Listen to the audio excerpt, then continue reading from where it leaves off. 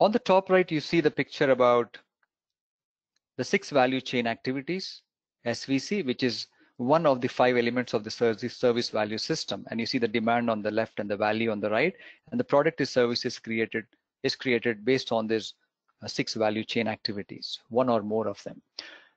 Let's say the step number 1 is the engage step. Let's say when we are going to build a new product, then we need to engage and find out what are the requirements for that product. So this is the engage step. Now this engage step itself may go through several things. The engage step will have an input. Input could be a query from input could be some kind of information coming in from a customer who wants to define requirements. And eventually the output is, it ends up with the definition of the requirements. Yeah.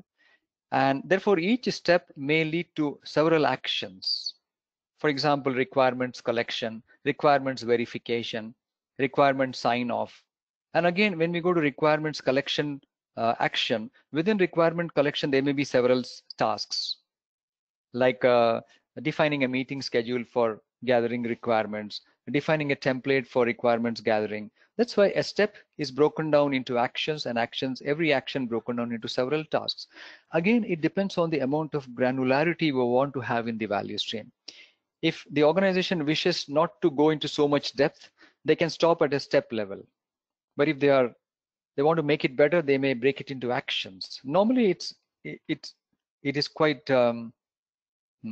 it's very rare that a value stream would not be shown without actions within a step. However, showing the tasks within the actions is probably more difficult, right? So some organizations may decide not to go to the task level. Again, these terms may be used in different ways, like process steps, tasks, activities. So the organization would have to define what are the meaning of tasks, activities, steps, etc., so that there's no confusion between those terms.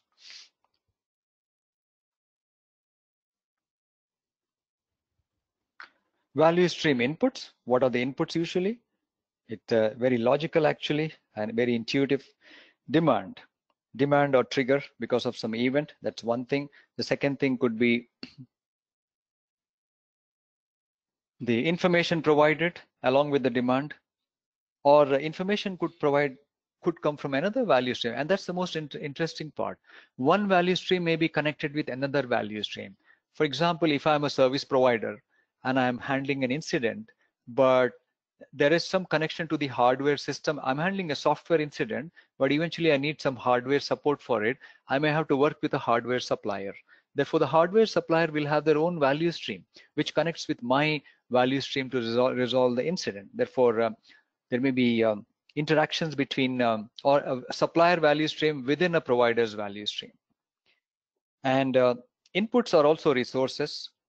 Every value stream, every step in a value stream or the value stream itself has resources from various practices. It requires people, information. So for example, to create a new service, people are required, tools are required, processes are required, practices are required, etc.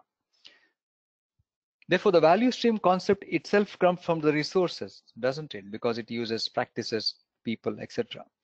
And lastly, there may be some funding, other consumer resources required before the value stream can progress, like funding or which location and who is what, who is the benefiter of this value stream, etc.